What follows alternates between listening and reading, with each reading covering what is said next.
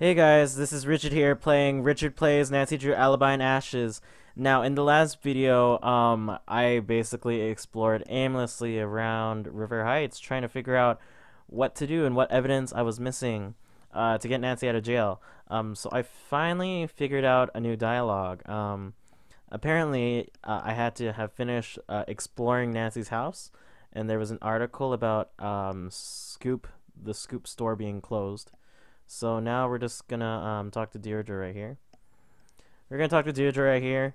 And you have to apparently you have to talk to Bess first, and she's gonna tell you, "Oh, can you get Deirdre out of the way so that I can snoop at her stuff?" So that's what we're gonna do right now. We're gonna ask her for a walk. Would you like to go for a walk somewhere? No.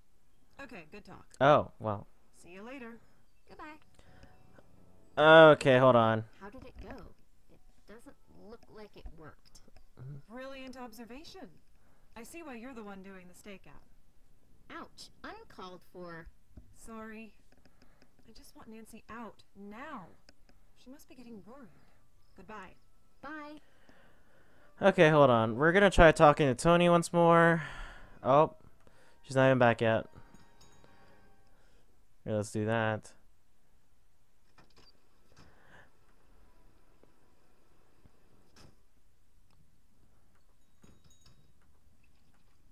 Hello, how can I help you? Bye. Bye. Uh-huh. Okay,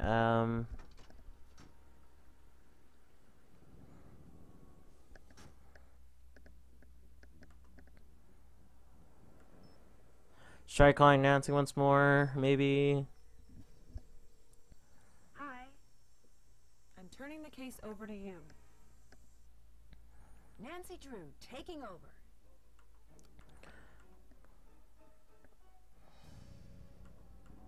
This is everything I need. Once I correctly match all the evidence to the suspects, I'll be all set. Yes. Okay, this is it. Lied scoop closed, not open. Here we go, guys. I think I've got enough evidence. Be right over. Looks solid. Looks like you just got yourself a get-out-of-jail-free card, detective. Yeah, I'm out of jail, guys. Here we go.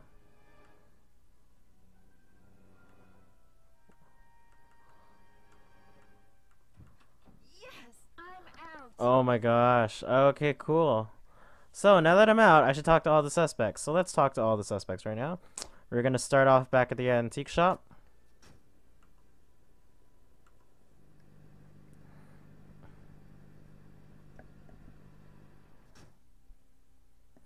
Talk to Lexi. Look who's out! Glad to see that you could get them to see sense. Do you need anything? If you need anything.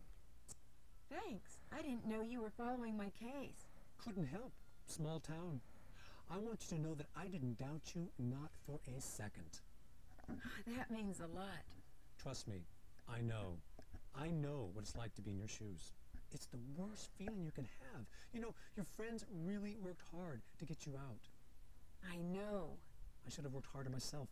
It's probably too late, but anything I can do to help you, anything you need to know, I'm your guy. What do you know about Tony? She railroaded you. Practically dropped the police at your door. Either she just hates you, or she's up to something that only you could crack. Sorry about that, guys. It was malware stuff kind of thing. Can you tell me anything about the fire? Anything at all? You know, I wish that I could. I already told everything I know.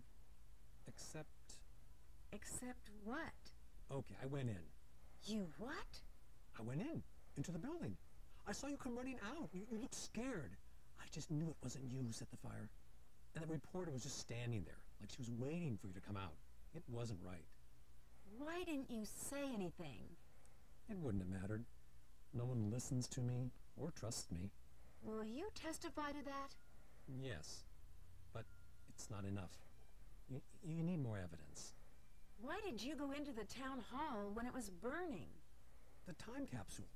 Bennington told me he'd put the magnifying glass somewhere I wouldn't find it for years and years. I always assumed he meant in the time capsule. I was just hoping to finally be able to say, see? I didn't do anything. But I guess it's gone now.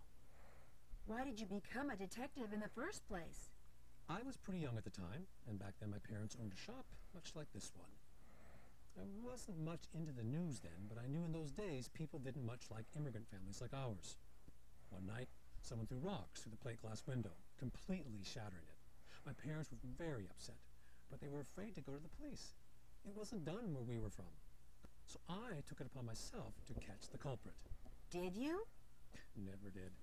But that's when I learned that even a small, nice-looking town has its secrets. I decided I wasn't going to put up with secrets anymore. Why did you give up on being a detective? It wasn't a choice. The cases stopped coming. See you later. Good day. Okay. Now let's talk to Brenda over here. Nancy, how are you adjusting to life on the outside? Fine, thank you. I'm not in the mood to do an interview. That's okay. Everything you say will be off the record. You're still holding your microphone. Sorry. Have it. Still holding it. All right. You're good. Word of warning, I will get the exclusive. I always do. Why wasn't your van at the fire? It was. I just came separately. I share the van with other reporters sometimes. Can you tell me a little bit about your van? I never pictured myself as the kind of person to drive around in a van. But I have to admit, this one is pretty cool. Why is that? First thing, it's less of a van and more of a mobile action center. I spend more time in here prepping stories than I do at home. Why are you playing me up as the villain in the media? I'm just doing my job. I'm letting the world know about all of the suspicious things you've done. You should be reporting on the truth, not trying to grab a better job. My life is at stake. Mine too. And anyway, what good does telling the truth do if no one can hear you? Is there a way I could get in touch with you later? Good question. Why don't you take one of my cards? Is this your cell phone number? Yes. You have the reputation of being the first on the scene. How do you do that? When news breaks, I get there first. Yes, I've seen the ad. I mean, how do you make it to the scene first? It's a secret of the trade. You were at the scene of the fire so fast. How did you manage that? It's my job to be ready at a second's notice. Some people think I'm just lucky. I prefer to think I'm just that good. Do you mind if I look around in the van? Yes, for a variety of reasons, Nancy. First, it's mine, so no. Second, I have dirt on everyone in this town in here. And as a journalist, it's my ethical duty to make sure that all of the embarrassing footage I've got stays private until such a time that it is fit for broadcast. You mean, like blackmail? No. No! Is that what you think of me? It's not blackmail. It's fact-checking. I have to balance the individual's right to privacy with the public's need to know. You didn't exactly extend that courtesy to me. Didn't I? I think the public needs to know everything it can about the criminal, I'm sorry, alleged criminal activities of the local self-appointed do-gooder. See you later. Goodbye. Oh, she really wants... She's really out for Nancy. You can totally tell. I wonder if she's the culprit. Alright, let's talk to Deirdre and Tony.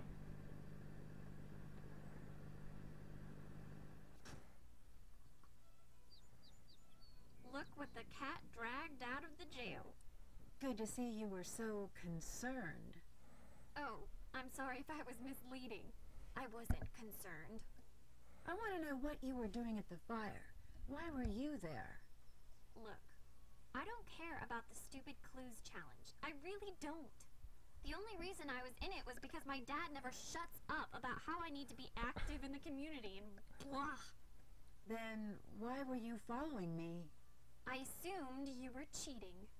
Why would you assume that? Because I was cheating. I thought we were all cheating. That's why I thought it would be fun to catch you in the act. But instead, you did something super crazy, which I did not anticipate. I didn't set the building on fire. That's cool.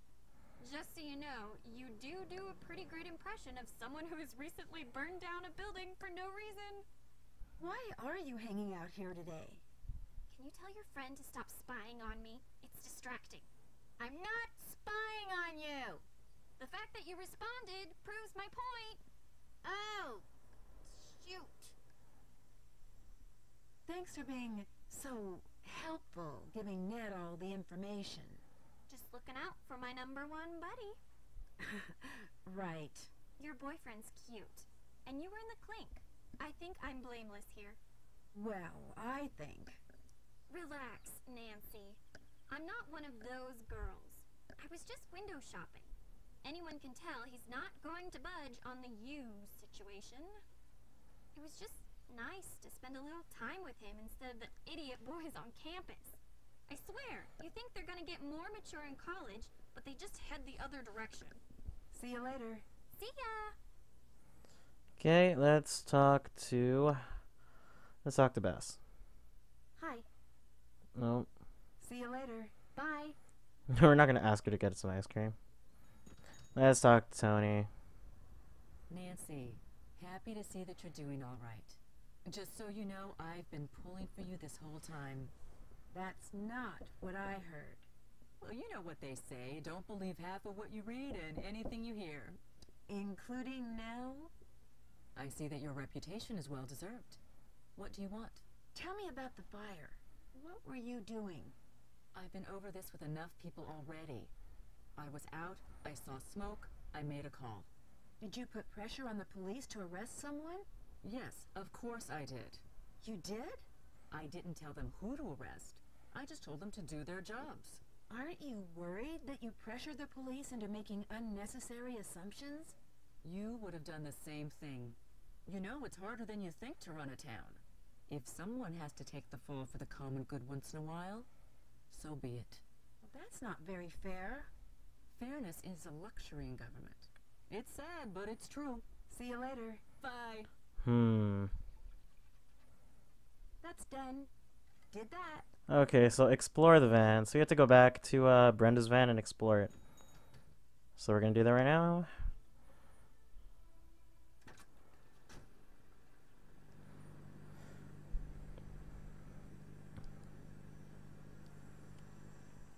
So yeah, my opinion, I think Brenda and Tony are both looking like pretty prime suspects. Alexei wants to help us, but you know, it could be a cover up, and Deirdre's just Deirdre, you know. She kind of hates Nancy, but you know, I don't know. Trying to help her out at the same time, so who knows. Hi. Oh, I'll let you go. Bye. that's not what we were supposed to do. We are supposed to call Brenda through our phone and get her out of the van.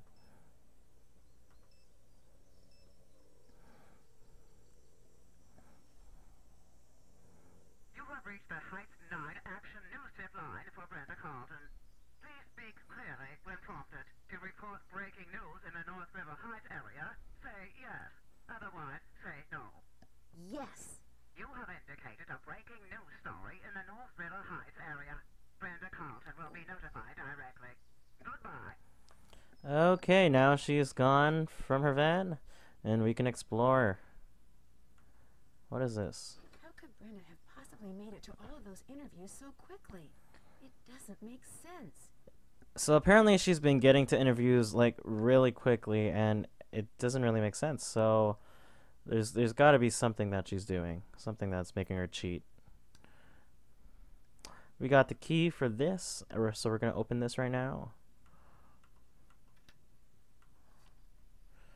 Some friction on your end concerning our decision to pull your antiquities story from the national broadcast schedule.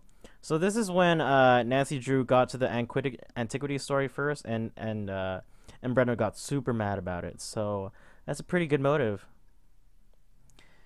Anyway, we're gonna be solving this puzzle in the next video. Brenda is interviewing Bess, but Deirdre's in the background, and we're gonna have to we use these channel things to hear what Deirdre's saying in the background. So we're gonna be doing that in the next video. Thanks for watching. Please like and subscribe. Until next time, guys. Peace.